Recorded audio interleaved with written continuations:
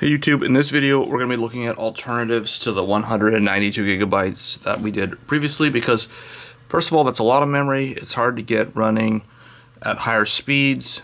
It's kind of capped at like 6,000. Today we're going to be looking at more practical setups. So what I mean by that is, what if you just want 4 sticks of RAM because you like the way it looks, for example, because it fills in the build, it looks nicer than 2 sticks of memory. So if you want to do that, that's actually the reason why I want to run 4 sticks too on this particular computer with the MSI Godlike, because it looks really good. And I don't actually need 192 gigabytes or even 128 gigabytes, but I'd like to max out the slots with 4 sticks.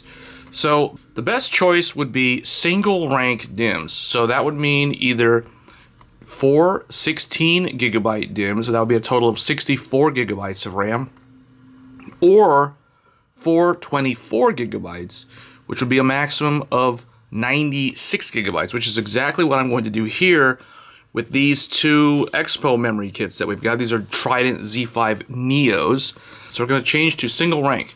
The difference is the dual rank DIMMs are much harder on the memory controller to handle at higher speeds. That is the reason why the official supported speed for this kind of memory setup is only 3,600 megatransfers per AMD. That's the official spec. It's the same with Intel. Intel's official supported speed for this kind of memory is also 3,600. So if we drop it to single rank with this new setup, according to MSI's Godlike allows for up to 4,800 if you're doing 192 gigabytes of RAM. And I've been able to overclock it to 6,000. But MSI also says if you're doing single rank, the maximum supported speed on this motherboard for MSI per overclocking is 6,400. So that's exactly what I have here. This memory kit, link in the description below. Each one of these is a 48 gigabyte kit that runs at 6,400, and it does it at 1.35 volts as seen here. So those are the timings.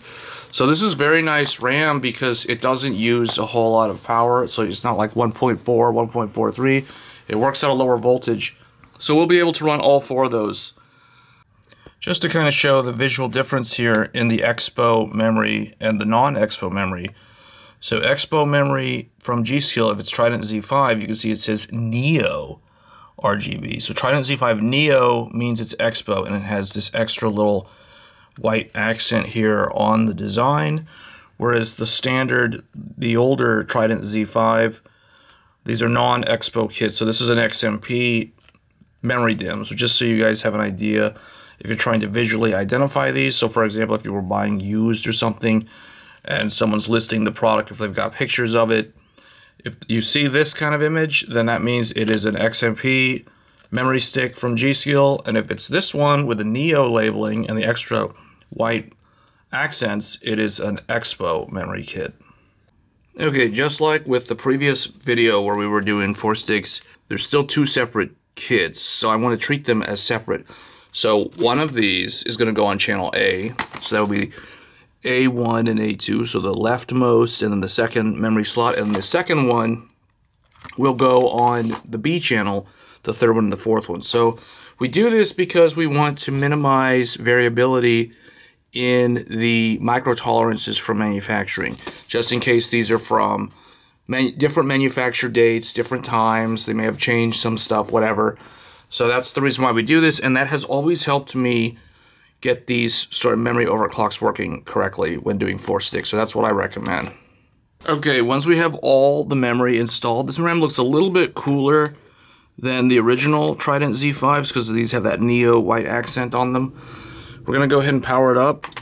You can clear the CMOS if you want, just to start fresh, but I'm going to go ahead and experiment and see what happens if all I do is literally just change out the memory and then power on the system and see what it does. So I can see code 15, so it's doing memory training. So it did detect that there is a different memory kit installed, so that's really good. And because this is single rank, it should be much easier to train. It shouldn't take as long as it did with the 192 gigabytes because that's dual rank and that was 4 sticks. So that was the worst case scenario. This is going to be much, much easier to do.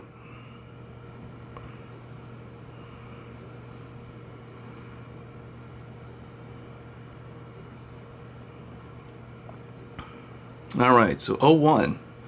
Okay, looks like it's coming up. That's pretty good.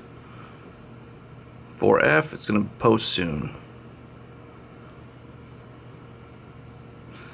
What I want to know is it going to tell me if the RAM was changed, if it detected a memory change, or if it's just going to straight up try to go into Windows at 6000? Because that's what the previous memory kit was set to 6000. So there's the post beep. Okay, and that's good. Okay, so it does say devices changed, CPU or memory, or CMOS has been cleared, so please enter setup. So we're going to F1, and it's going to get us into the BIOS, and now all we have to do is verify the speed. So it looks like, looking over at the right, it is still running at 6000 megatransfers, so it did change the RAM, and that's what I mean by single rank is significantly easier to run. You don't have to worry too much about messing with the settings if you're swapping RAM. Now, if your previous 2 sticks was running at some insane speed like 8000 or something, then that's definitely not going to work. So it would drop it down probably to JDAC defaults of like 5600 or even lower because it's 4 sticks of memory. But what we can do here is we can actually go into the overclocking and we can set the EXPO profile, which is set for 6400. And then I want to let this go to that. 6400, FCLK will still stay at 2 gigahertz, 1.2 VSOC, all that good stuff.